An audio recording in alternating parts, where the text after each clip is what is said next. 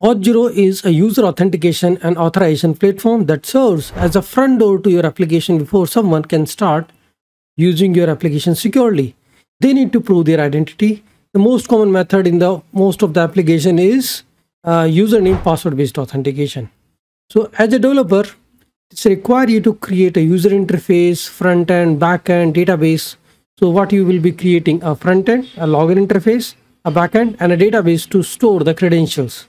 Okay, so for future use, your front end interface needs to look good.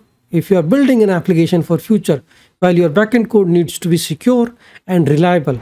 Auth0 is a universal solution that handles all these kind of concerns for you.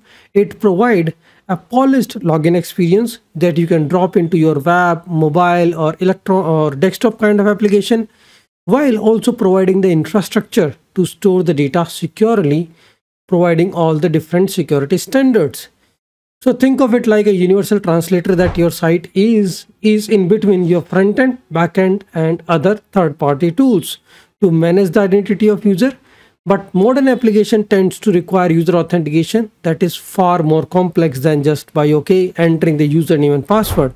User may want to log in with a social provider, user may want to log in with the Google Workspace, user may want to do the SSO. So you may require a multi-factor authentication to send a text message, to log in an application. So there are different kind of authentication you need to enable for the users, even the biometric. So what do you want to take things even further to validate, like biometric, fingerprint scan? That kind of authentication is also required in today's world. Auth0 support all these authentication methods out of the box and allow you to customize the flow.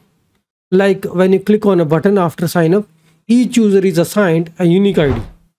The record is managed in the dashboard, and you can also look at the user history, user activity, and the user JSON which the Auth0 is storing. You can also define the custom authorization logic in the form of roles and permission. You can customize the login flow. You can populate more information in Auth0 about the user, like roles and permissions, and you can synchronize that logic into your APIs, and then you can also do the authorization, role-based authorization into the platform. So this is just like a 2-minute summary of Auth0.